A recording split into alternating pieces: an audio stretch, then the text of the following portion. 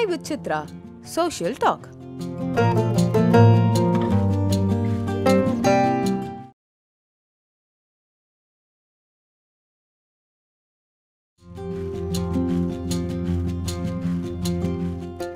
Chai with Chithra, Social Talk.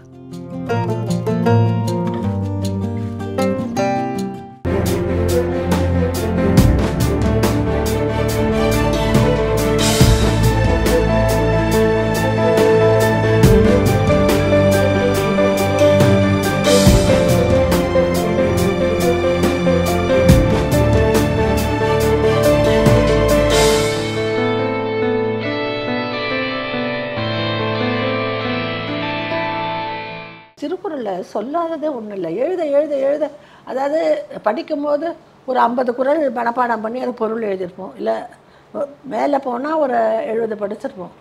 இப்படி dive பண்ண முடியாது இல்லைங்களா? 1330 படித்து அதனுடைய பொருளை புரிஞ்சாதான் கதை எழுத முடியும். ஸோ அதுக்குள்ளே போக போக போக அப்படியே ஒரு மெஸ்மரைஸ் பண்ணாப்போல நானே என்னையே எவ்வளோ விதத்தில் மாற்றிக்கிட்டேன்.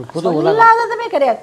அதாவது ஒரு அரண் எப்படி இது பண்ணிருக்கணும், ஒரு நாடு எப்படி இருக்கணும், ஒரு அமைச்சர் எப்படி இருக்கணும், நட்புக்கு அதாவது மகாநதி பார்த்து நான் ரொம்ப அஃபெக்ட் ஆனவன். நட்புக்கு அவர் 2000 இயர்ஸ் முன்னால் நட்பு, அப்புறம் கூடா நட்பு, பழமையான நட்பு, தீ நட்பு, நட்பு ஆராயுத 5 இது அதிகாரம், 50 குறள்கள். ஒரு நட்பு ஒரு மனுஷனுடைய வாழ்க்கையை எப்படி பாதிக்கும் அப்படின்றது 2000 வருஷத்துக்கு முன்னால். அதுபோல் ஒரு அருமையான பொக்கிஷங்க இது தமிழில் நிஜமாகவே. ஆனால் தான் உலகமே அதை கொண்டாடி இப்போ ஹீப்ருவில் கூட அதை டிரான்ஸ்லேட் பண்ணுறாங்க. பொதுமறை. ஏன்னா இந்த தமிழனுக்கு தான் இது, இல்லை இவனுக்கு கிடையாதுலாம் கிடையாது. உலகத்தில் ஒரு மனுஷன் நல்லபடியாக வாழ்ந்து அவன் நல்ல இதாக இருக்குன்னா இது ஒன்று போதும் நம்ம. அதனால் நான் நிஜமாகவே இது ஒரு பிளெஸ்ஸிங்காக நினைக்கிறேன். எல்லாம் பண்ணிட்டு வரும்போது காமத்து பால் வந்தேன். அது வரைக்கும் தினமணியில் இதாச்சு.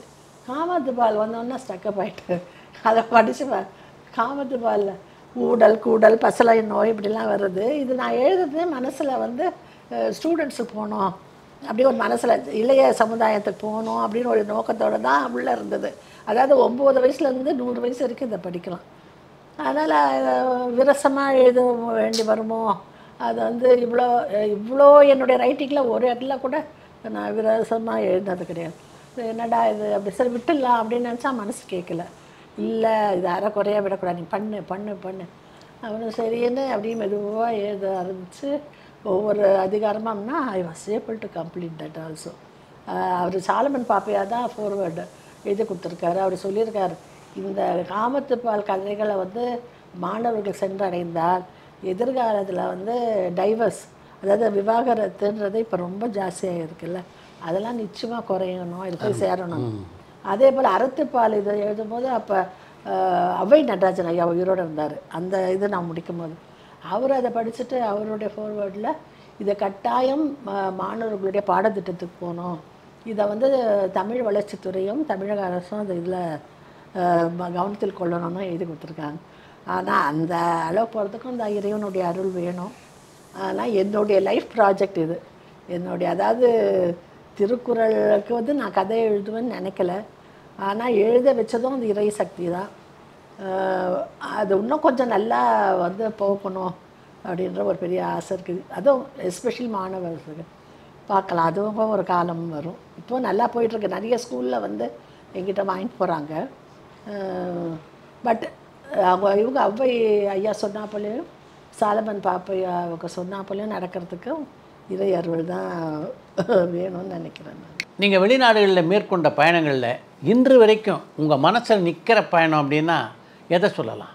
வெளிநாடுன்னு வரும்போது முதல்ல gap down of south Africa, Switzerland அப்படிலாம் இருந்தது. ஆனால் 2019 ஜஸ்ட் கோவிடுக்கு முன்னால் as a family we went to Iceland போன அப்புறம் அதாவது இந்த பிக் பேங் ஆனால் ஒன்றா அந்த ஒரு நேச்சர் எப்படி இருந்ததோ அந்த அளவுக்கு இன்னும் அது பொல்யூட் ஆகாமல் இதாகாமல் இருக்குது. அந்த இடத்துல நான் பார்த்தது என்னுடைய ட்ராவலர்ஸுடைய பக்கெட் லிஸ்ட்டுன்னு ஒன்று இருக்குது. அவங்க சிலது வச்சுருப்பாங்க, என் லைஃப்பில் what are the places I should see அப்படின்னு. அதில் நீங்கள் நார்தர்ன் லைட்ஸ்ன்னு கேள்விப்பட்டிருப்பீங்க, அரோரா பொரோலைசஸ்.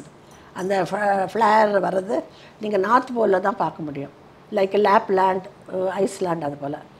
ஸோ எனக்கு வந்து நான் இவர்கிட்ட சொன்னேன், நம்மெல்லாம் நல்லா நிறைய நடக்கணும், ஏர் நடக்கணும். இது ஸோ நம்ம இப்போ பை காட்ஸ் கிரேஸ் ஹெல்த்தியாக இருக்கும்போதே போயிட்டு வந்துடுவோம் அப்படின்னு. சரி இந்த வருஷம் நீ ஐஸ்லாண்ட் போவிடாது. அப்போ வந்து என் பையன் வந்து கூகுறான். அவன் வந்து சொன்னான், அம்மா ஐஸ்லாண்ட் போகிறீங்களா, நானும் கூட வரேன், என் ஃபேமிலி. ரொம்ப சந்தோஷம்தான். அப்போ என் பேத்திக்கு வந்து 4.5 வயசு. சரி போகலாம் அப்படின்னு போனால் அதே போல் தான் ஒரு செப்டம்பர், அதாவது மே மாதம் வந்து ஐஸ்லாண்டை பற்றி படிக்க ஆரம்பித்தேன். அப்படியே படித்து எல்லாம் எழுதினோடனே நானே ரொம்ப த்ரில்ட் ஆகிட்டேன். அப்புறம் பார்த்திங்கன்னா ஏன்னா நார்தர்ன் லைட்ஸ் பார்க்கணும். நார்தர்ன் லைட்ஸ் வந்து செப்டம்பர் டு மார்ச் தான் பார்க்க முடியும். அது சான்ஸ் தான். It is real. இது if you are lucky you can see. அது போல் இருக்குது ஐஎஸ்எல். சில பேர் போய் அங்கே ஒரு 1 month 2 monthsலாம் இருந்து கூட not able to see the northern lights ப்ராப்பர்லின்னு போடுறாங்க. சில பேர் வந்து டிரான்ஸ்பரண்ட் இது இருக்குது, இக்ளூன்னு, அதுக்குள்ளே உட்காந்து இருந்து கூட வெயிட் பண்ணி கூட எங்களுக்கு கிடைக்கல. ஸோ நான் கொஞ்சம் என்னடா இது, சரி நம்ம அதுக்காக சான்ஸ் எடுப்போம்.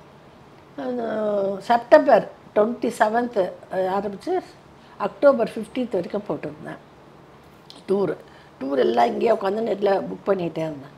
அப்போ வந்து நார்தர்ன் லைட்ஸ் பார்க்குறது. நார்தர்ன் லைட்ஸ் வந்து என்ன பண்ணுறது, அப்போ பார்த்தீங்கன்னா ஃபஸ்ட்டு டே நாங்கள் போன இறக்குற அடிக்கு ரெஸ்ட்டு வச்சுட்டு மறுநாள் வந்து மார்னிங் வந்து இது வேல் வாட்சிங், ஈவினிங் நைட்டு வந்து ஒரு க்ரூஸ் இருந்தது. அது என்னென்னா ஆர்டிக் ஓஷனில் ஒரு க்ரூஸ் இதில் ஒரு 10:30 மணிக்கு. There are chances of seeing northern லைட்ஸும் போட்டோம். நாங்கள் 15 days இருக்கோம். டூர் கிடையாது, அரேஞ்ச் டூர் கிடையாது நாங்களாம். ஸோ நான் வந்து அதை புக் பண்ணிட்டேன். ஆனால் அதில் இன்னொன்று இருக்குது, அதுவும் எனக்கு தெரியும். அதாவது சேசிங் த நார்தர்ன் லைட்ஸ். நம்ம இப்போ சொல்கிறாங்கல்ல, இன்றைக்கி ஹியூமிடிட்டி ஜாஸ்தியாக இருக்கும், இன்றைக்கி இந்த அளவுக்கு டெம்பரேச்சர், ரெயின் வரலாம் அப்படி ஃபோர்காஸ்ட் பண்ணுறாங்கல்ல. அதே போல் இன்றைக்கி chances of seeing the northern lights are great, you can சீடெல்லாம் வரும். அதுபோல் வரும்போது ஒரு காரையோ ஜீப்பையோ எடுத்துகிட்டு சேசிங் த நார்தர்ன் லைட்ஸ், அதை வர டைரெக்ஷனில் போய் பார்க்குறது, அதுவும் இருந்தது. ஆனால் நான் இதை புக் பண்ணிட்டோம்னா ஏன்னா நார்தர்ன் லைட்ஸ்ன்றது என்னென்னா சார்ஜ்டு எலக்ட்ரானிக் பார்ட்டிகிள்ஸ். சன் இருக்குது, சன்லேருந்து உங்களுக்கு அது இதுவும் கக்கிக்கிட்டே இருக்குல்ல, என்ன சொல்கிறது, அந்த சார்ஜ்டு பார்ட்டிகிள்ஸ் அதனுடைய வேவ்ஸோட ஹாட் இதோடய வரும். அது வந்து பார்த்திங்கன்னா 150 million kilometers அது எங்கே அதுலேருந்து அது ட்ராவல் ஆகி வரும்போது சில டைமில் இது ஸ்பீடு லைட்டை விட இது சீக்கிரம் வருது.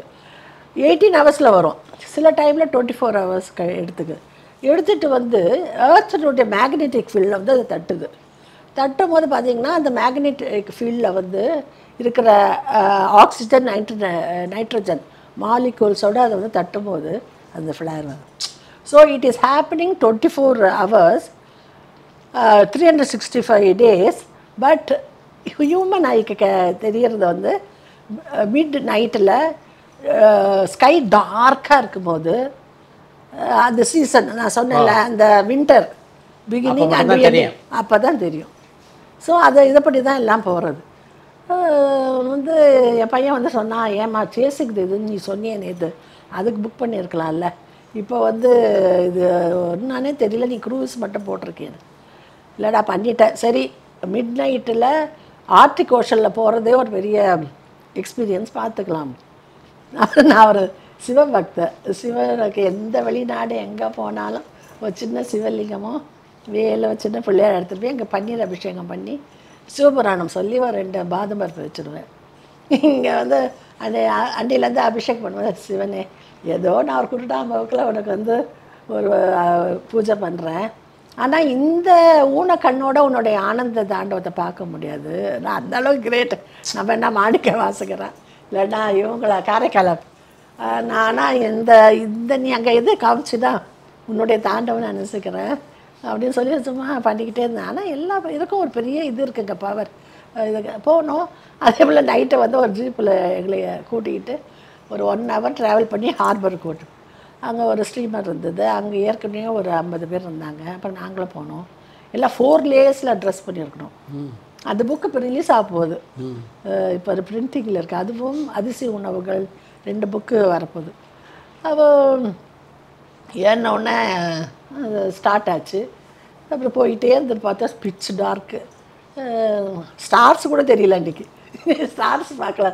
அவர் சரி போயிட்டே இருந்தது. அப்போ என் மருமகன் என்ன இது பண்ணிக்கிட்டே இருந்தான். Aunty northern lights. ஏன்னா அவளுக்கு அவ்வளோ சொல்லியிருந்தேன் நார்தன் லைட் தெரியலையாம்மா அப்படின்னு. அப்போ வந்து அது பக்கத்துலேயே அதில் வந்து ஒரு சின்ன இது இருந்தது ரெஸ்டாரண்ட். அதில் ஹாட் சாக்லேட்டுக்கு ஆர்டர் பண்ணிவிட்டு உட்காந்துட்டு இருந்தோம். ஒரு 1/2 hour போயிருக்கோம். சரி இன்றைக்கி அவ்வளோதான், ஒரு சுற்றி நம்மளை கொண்டு போய் விட போகிறேன். அந்த ஹாட் சாக்லேட் வரத்துக்குள்ளேயே மேலே ஃபஸ்ட்டு டெக்கிலேருந்து இந்த கைடை வந்து please all of you come to the first tech அப்படின்னா. நான் தான் அந்த லேடர்கிட்ட உட்காந்துருந்தேன். நான் தானே உடனே டவன்னு ஏறி மேலே போய் இப்படி பார்த்தேங்க.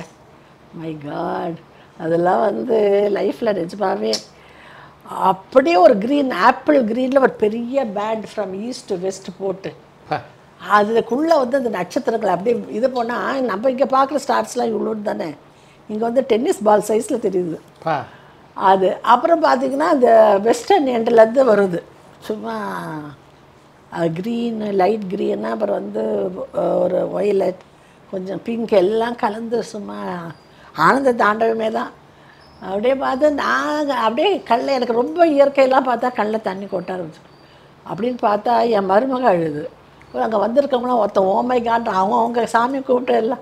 It's a real treat to the highs and that experience can nobody can அது எக்ஸ்பிளைன் தட். நம்ம ஓன் எந்த கேமராவும் கேட்ச் பண்ணாது.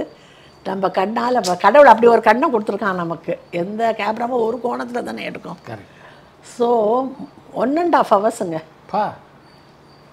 அப்படியே அந்த இறை அருளில் மூழ்கி அப்புறம் வந்துட்டோம், பார்த்துட்டோம். அப்புறம் அது அப்படி இதாச்சு. அப்புறம் அந்த அவளே சொல்கிறா கைடே, you people are very lucky people to C northern lights like this is real miracle அப்படி. அப்புறம் வந்து எல்லாம் எமோஷ்னலாக போகிற கச்சா முச்சான்னு பேசின்னு வச்சுங்க. வரும்போது அந்த 60 பேரும் அப்படியே தியான நிலையில். அப்புறம் அங்கே ஹோட்டலுக்கு வந்தோடனே என் மருமக சொன்னான், ஆண்டி ஒரு 15 days இருக்க போகிறோம். ஏன்னா நாங்கள் அதுக்கப்புறம் நார்தன் சைட் ஆஃப் ஐஸ்லாண்டில் போனோம். திருப்பியும் இது போல் இருந்தால் நம்ம கட்டாயம் போய் பார்க்கணும். ஒரு நாள் கூட வரலங்க.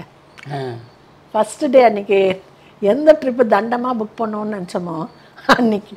அப்புறம் அங்கே ஒரு பிளானட்டோரியம் இருக்குது, அதில் போய் நார்தன் லைட்ஸ் அட் தர் பெஸ்ட்டுன்னு அந்த ஒரு ஷோ போனேன் நான். அதில்னா நாங்கள் பார்த்ததுக்கு ஈக்குவலாகவே இல்லை. பார்க்குறது. ஆமாம், அது மட்டும் இல்லை, அங்கே வந்து டைமண்ட் பீச்சில் இருக்குது.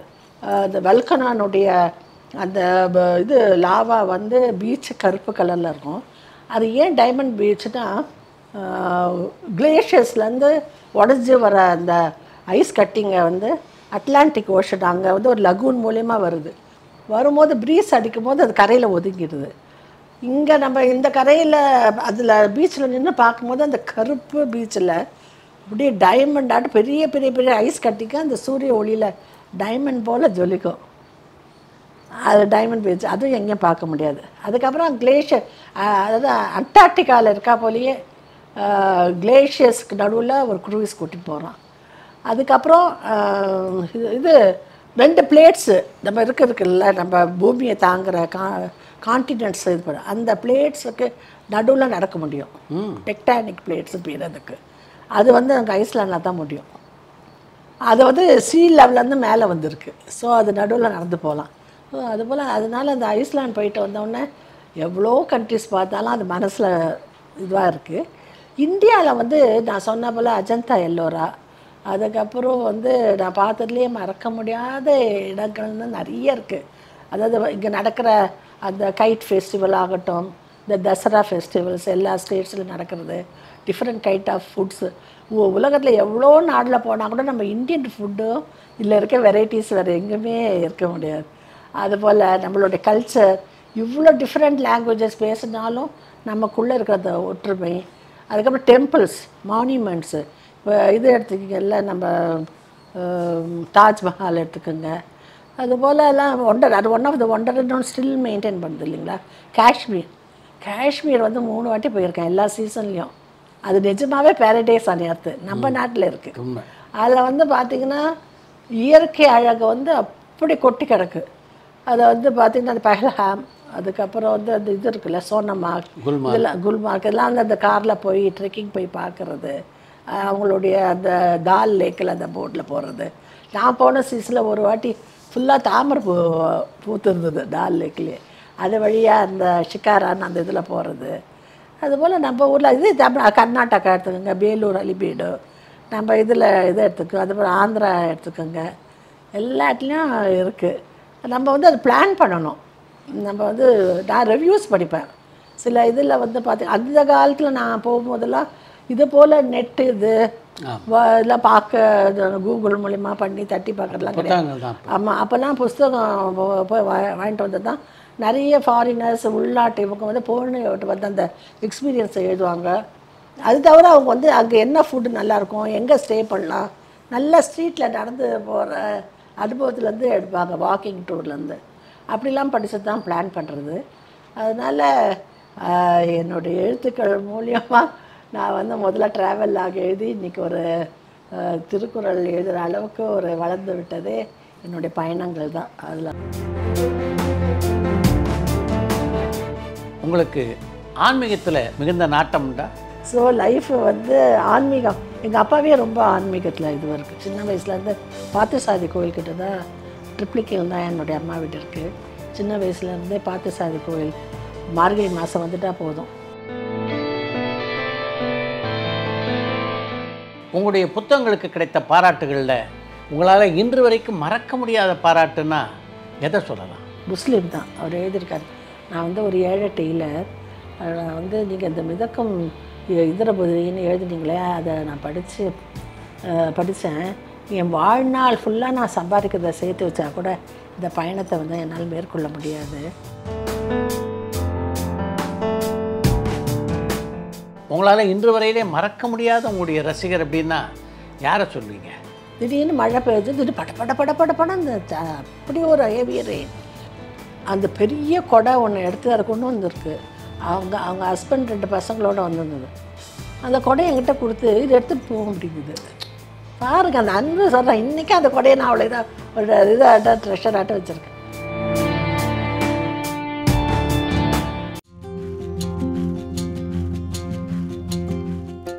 Chai with Chithra. Social talk.